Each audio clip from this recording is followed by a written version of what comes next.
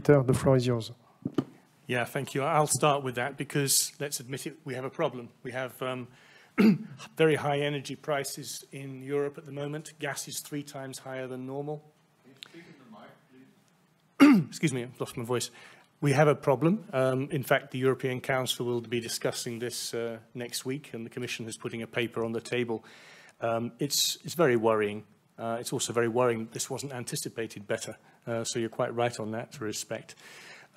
Gas prices have gone up 3-fold, and the electricity system, of course, is based on marginal pricing of the most expensive thing in the system, which is usually the fossil fuels.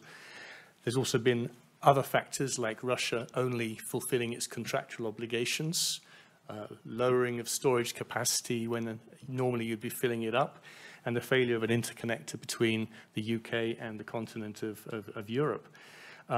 This is having real effects. There's a real effect on households, and there's a real effect on industry, particularly, I'll give you one example in Europe. Fertilizers are shutting down, they can't afford to run. That means they're not producing ammonia, which means there could be a shortage of fertilizers for farmers next spring.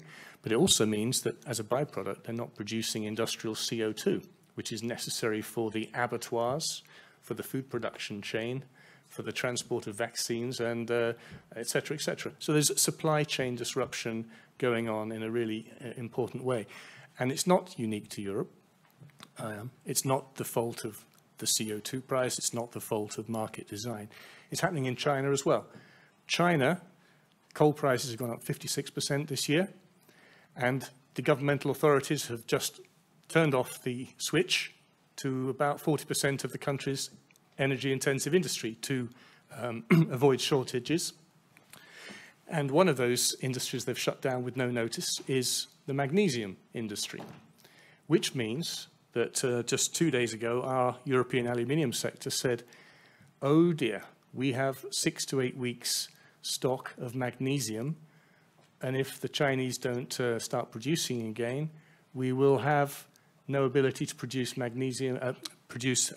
aluminium for the car sector. So one sector's impacts upon another. As I say, this will be discussed at the European Council. I'm not going to speak at length about the vision because I think everyone here is familiar that we have a European climate law which locks us in, legally speaking, to the targets for 2030 and 2050, and we've tabled the legislative proposals and the financial programs to accompany that. What I'd just like to highlight is there are some good news stories going on. I think Europe has the capacity to lead the transformation of its industrial sector. And this is one reason that the industrial policy is an integral part of the European Green Deal. Just 2 weeks from now, in Sweden, Volvo will roll off its production line the first car made from green steel. This is coming from the pilot plant using hydrogen from renewables in the north of Sweden. It's the hybrid project, collaboration between LKAB, Vattenfall, SSAB, and with end consumers buying the product. So you need a market for these clean products. Most of the steel sector and the energy intensives have a project pipeline ready to go.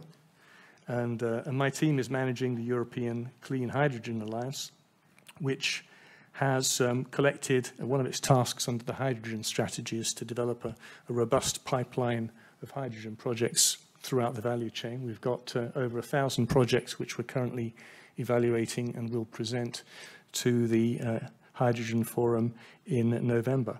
And we're also sitting down and talking to the European Investment Bank to see how we can finance these things where the bank has a role to play and European funds like InvestEU can be deployed.